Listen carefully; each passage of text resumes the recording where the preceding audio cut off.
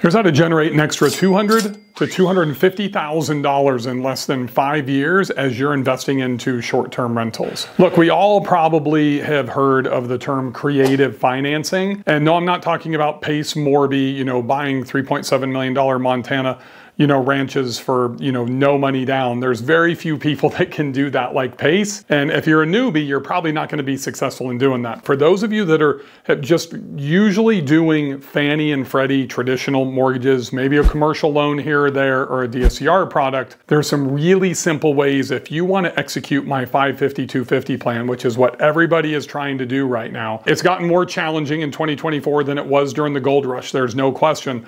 But there's really 4 levers that we want to pull to do this. And I've covered this in a previous video, links right down below. You can go look at those 4 pillars doing investing in the 550-250 plan. But one of the things is really kind of using an element of creative financing. And this is not going to be complicated. I'm going to break this down for you Alabama style, just really super simple, right? So I'm going to walk you through an example of a property that I recently purchased.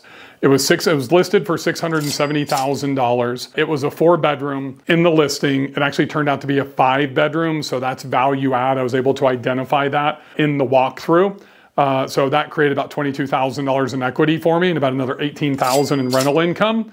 So I'm always looking for a hole like that, right? When I'm going through and I'm doing the underwriting process, when I'm looking to make offers, but that's not necessarily how we're going to make an extra $200,000 to $250,000 in cash as we go through the 550-250 plan. Now, if you're not familiar with the 550-250 property stacking plan, this is how I have built my portfolio with one investment. I invested $126,000 when I started.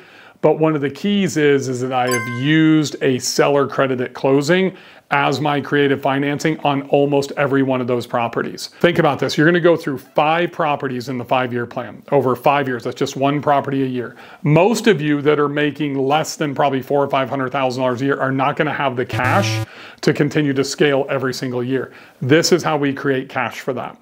There's 2 really important levers that you want to pull here. Number 1 is going to be how you make the offer and get that seller credit. So this property in Banner Oak, North Carolina was listed for $670,000. I went in, I offered $670,000, full price, asked for a $20,000 credit at closing. And a lot of people will say, oh, well, you got to put that towards your interest rate or whatever. I didn't do that. I almost never do. I want to keep the cash because the cash is the one thing that most of us that's holding us back. We're cash poor, right? So $670,000 full price offer, buyer's happy. I get a better comp when I close. The cost over a 20-year AM or a 30-year AM on a monthly basis for $20K is like negligible. It's like $115 to $135 depending on your interest rate.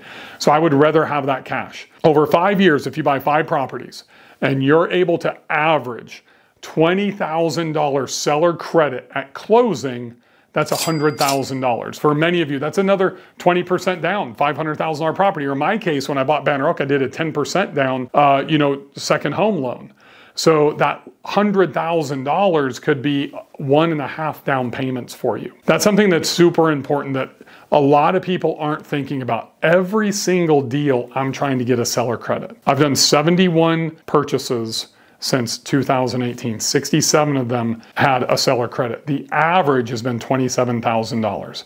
Tyler Kuhn, actually, who was my agent on this deal, got me the biggest one. I think it was $72,000 on my big Banner Oak property about 3 years ago. But I've averaged $27,000, right? So I'm not real smart. So I'm going to grab my handy dandy calculator. $27,000 times 67 is $1.8 million. You want to know how I've grown a $19 million portfolio? It's because I've generated an additional $1.8 million over the last 6 years, really almost 6.5 years now, in my investing career. I didn't have that cash. I'm not a rich hedge fund guy that I can just buy whatever I want. I had to grow out of my cash flow. So I literally have one investment, one check that I had to write into my own short-term rental portfolio. And this was a big component of that. So if you can generate another $100,000 in cash in those 5 properties, and we're not talking 27,000, we're only talking 20 as a seller credit. So the strategy is just like I did in my last Banner Oak purchase. You go in and you offer full price. Instead of trying to negotiate down $20,000, $30,000, $40,000, $50,000 on a $600,000 property, just offer them full price. take the credit, you stroke their ego. It's much easier for them to say, oh yeah, hey, I only paid $500. We'll do that. I'll give them the $20,000 credit, 25, and ask for a little bit more. I started at 30 and we ended up on 20 on this one because they're going to come back and they're going to negotiate just like anything else. You need a strong agent like Tyler Kuhn at Savvy Realty in North Carolina to be able to help you with this. I'm actively looking for a major compound right now in the Nashville area, and I'm using a Savvy agent here as well, who is, I just met him for the first time yesterday, Kirkland. He's awesome.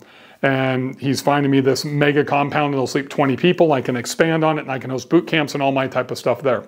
So that seller credit is something that you need to have a really good agent. You need to have an agent that has a relationship with the title company or the closing attorney so you can get that underwritten and build, you know, $100,000, $125,000 in cash in that first 5 years of the 550-250 plan. That's how we get to $250,000 in net income. So you can apply that to your ARV budget, you know, your renovation budget, your design, or you can put that back into your investing account. For me, I put that money back into my investing account for the very next property.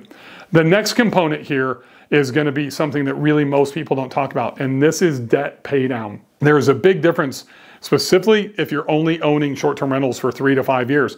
So in that 550-250 plan, you are going to reposition most likely at least one property to be able to get to that $250,000. I had a call with a gentleman this morning.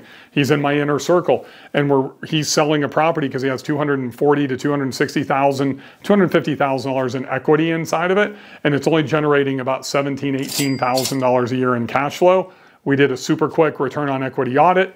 Like, hey, let's take that $250,000, let's sell the property, access that $250,000, let's reposition that money and break that out into 2 investments. He can buy 2 Banner Elks with that and still have $50,000, $60,000 in redesign budget on top of that. Well, I'm gonna net between $65,000 to probably $70,000 out of that property. So imagine he's going from $17,000, $18,000 in cash flow, he repositions.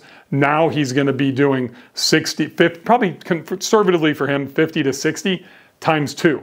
So 18 grand a year or $115,000 to $120,000 a year. So he could have had even more equity. He's on a traditional 30-year note with that if he had had a 20-year commercial loan. So if you look at over a 5-year period, 20-year commercial loan versus a 30-year commercial loan, you're typically going to get about 11% more debt pay down on that 20% loan.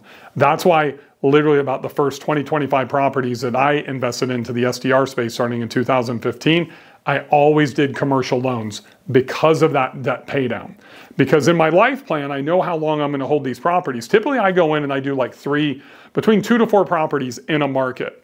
And I'll go do some financially driven components. I only invest in the markets that me and my wife want to spend time in. Then I'll buy the lifestyle asset.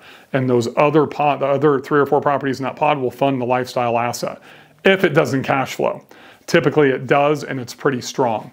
So I want to pay down those other properties. I'm probably not going to hold for 10, 15, 20 years. I'm going to continue to level up. And by leveling up, all I'm doing is just duplicating the 550-250 plan. I need to get to a reposition so that way I can get equity and go from that $400,000 property to the $700,000 property. Then a couple of years down the road, because I'm accelerating my debt pay down by using the 20-year AMs, and here's another tip, I'm making 2 payments every month. So I'm paying down interest faster and paying more to principal. So I'm paying every 2 weeks as opposed to roughly every 30 days, which accelerates that pay down by like 5 to 7 years, depending on the amortization schedule. So over a 5-year period with 4 properties inside of that 5-year period, on the 20-year AMs, I literally can have like 50 to 60% more debt pay down because I'm taking like that average of 10 to 11% over those 4 properties. It's going to be 40%. I'm getting that $20,000 with every property on the seller credit, and that's another $100,000. That's how you generate $200,000 to $250,000 in additional cash in less than 5 years. That's how you're going to accelerate your portfolio growth plan, and that's one of the keys to executing the 550-250 plan flawlessly. Now, if you want to know more about that 550-250 plan, I've got a free masterclass right here. Just click that link down below. Once you're done with that, hit the subscribe button because there's a lot more like this coming down the pipeline. Happy hosting, everybody.